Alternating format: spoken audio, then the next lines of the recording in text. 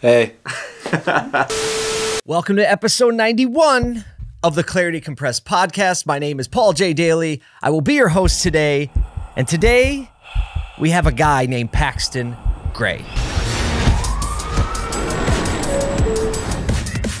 Clarity can only really exist in the light of truth. Branding just isn't a tactic. It's a lifestyle change. So the moment of clarity this week is to know which hat is at the bottom. Let me show you. Well, if you're not watching this, but I have a lot of hats on. And we wear a lot of hats in life and business. And they're all a little different. Sometimes they look the same. And they get very distracting or they get very stressful and we forget. But the real thing is, know which hat is at the bottom. Because the hat that's at the bottom is actually the most important one. And it's the one you keep closest. So make sure you know which one's at the bottom so you can keep the main thing the main thing. So my moment of clarity this week is know which hat is at the bottom. I'm so excited for what he's gonna show me. Hurry up and show me Paul's pick. Hey, so if you know me, you know that I love music. And this week my pick is from one of my favorite bands, 21 Pilots. And I'm picking this remix that Tyler Joseph did. He got out of his normal routine, and when he was at doing a show in Berlin, he rented a studio for one day and reimagined one of his songs called The Hype. And there's a great little video that we're going to link up below that shows the human journey of that day. And once you listen to the song, it's not going to get out of your head. You can ask Patrick. He's been singing it for a week. So my pick this week, The Hype remix in Berlin by the band 21 Pilots. I'm excited to share today's episode with you. It's an interview with my new friend, Paxton Gray, who is an executive vice president of operations at the agency 97th Floor. And we talk about marketing, and that's B2B marketing, B2C marketing. We get a little tactical, and we talk about, I think, is the most relevant conversation in marketing today, and that is understanding that your audience is human. You've heard me talk about B2H, business to human, and this conversation really solidifies some of those points. And also, a super cool thing, Paxton sent over some signed copies of Seth Godin's book, This is Marketing. They had Seth Godin, who I reference a lot. They had him speak at an event that they did, and he was nice enough to give them some signed copies, and he actually sending one to us that we can give to you. So we're giving away a signed copy of Seth Godin's book. To get a book, be eligible for a book, we're going to do a little ask here. You have to go to the website of the new workshop we're launching, brandisgravity.com. If you go to brandisgravity.com and sign up to be on the first to know list and screenshot that and tweet it at me, Paul the Daly, you will be entered the win. Once we have 10 or 20 entries, I'm going to pick one from those. And so do it fast. So I hope you enjoy this conversation with Paxton Gray. I think you will. He's a great guy and has a lot of good insights. And so here it is, my conversation with Paxton Gray. Paxton, thank you so much for taking some time for me and the Clarity Compressed audience today. Welcome to the show. Thank you. Thanks for having me. Yeah. Okay, so for the people that don't know you, can you give us like the 1 to 2 minute bio on who you are, what you do, and the floor is yours. Yeah. So I have been in the world of digital marketing for, I'm approaching 12 years now.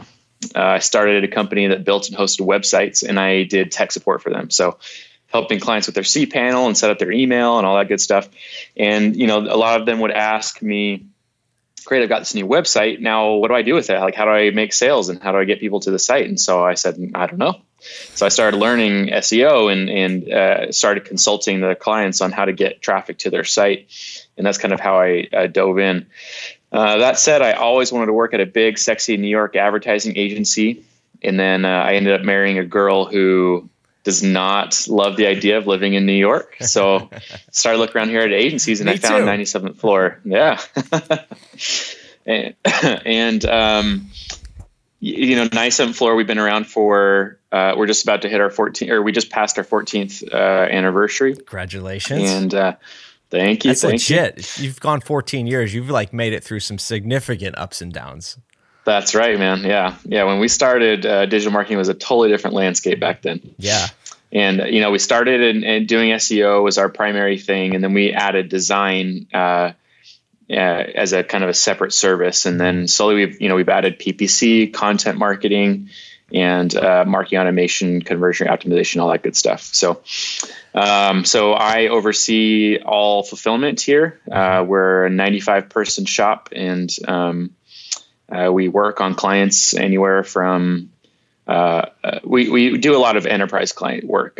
So B2B, SaaS tech companies, lifestyle, health and wellness companies is kind of our jam. So you said that you have a focus a lot on B2B, or you just have a lot of B2B clients and SaaS businesses, things like that.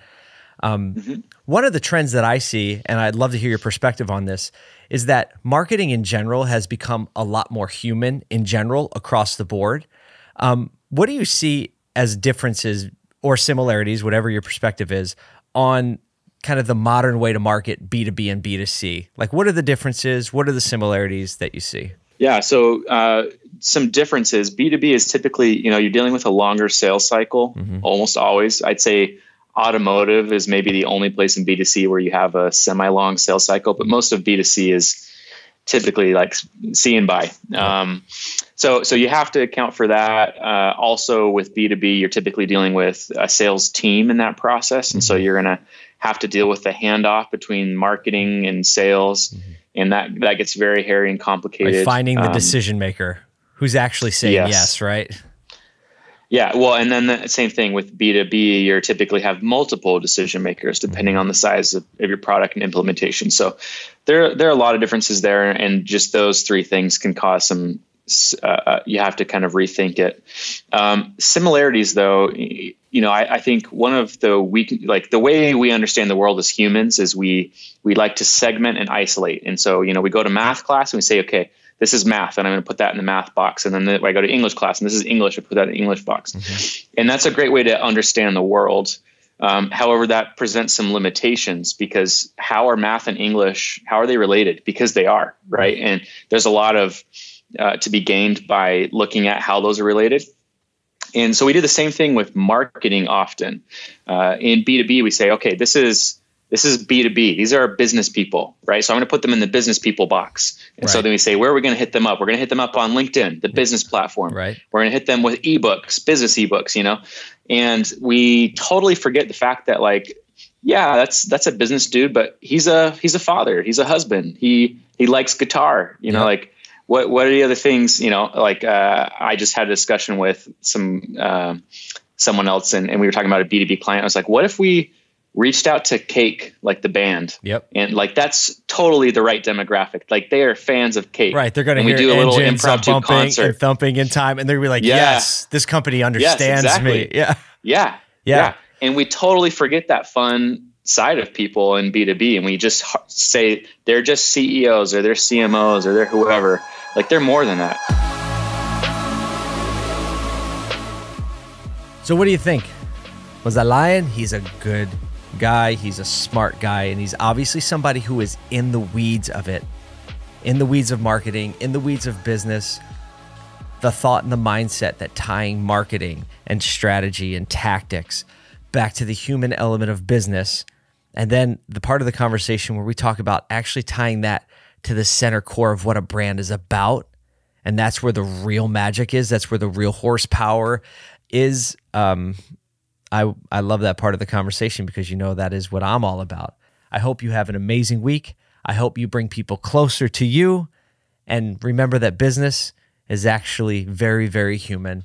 And I hope that you treat it that way and make the world a better place. Make the business world a better place. Make the marketing world a better place.